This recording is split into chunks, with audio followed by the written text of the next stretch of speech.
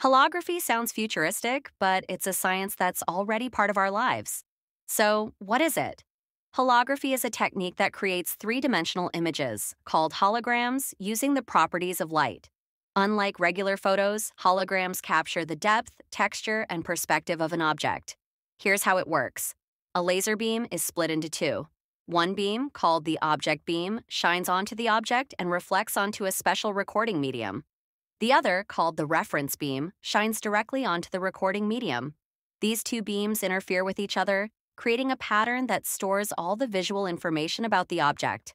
When you shine a laser or specific light on the recorded pattern, the hologram comes to life, appearing as a 3D image floating in space. Holograms are used in security, art, medical imaging, and even entertainment. They're more than cool visuals. They're a gateway to innovative technology. Like and follow for more, and let us know what you'd like to learn about next.